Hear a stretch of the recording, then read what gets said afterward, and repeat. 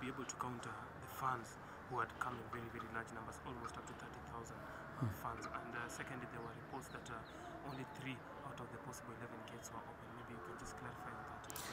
Well, first and foremost, the security comes at 3 levels. We have police who are deployed here on request, and yesterday we had quite a big number, about 100, some on horseback, some with dogs, and then of course the others that bring order. Then the second level is that there is normally security companies that are hired, and at the third level, our own security at the Stadia board. That's a very thin level. The Stadia board security people really provide guidance in terms of information. So first and foremost, security was adequate to the extent that the majority of the people were already in the field. They were inside in the stadium, they were seated.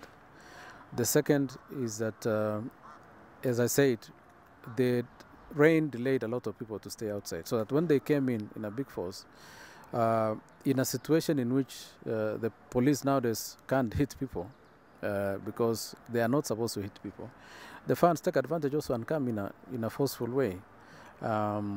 So it really becomes a situation in which, as I said, we are using a human being to push thousands of fans who want to come in. And let's not forget that the fans who are pushing in could be a mixture of those who have the tickets and those who don't have. And therefore, those who don't have could even be pushing harder because they see a chance of getting into the pitch.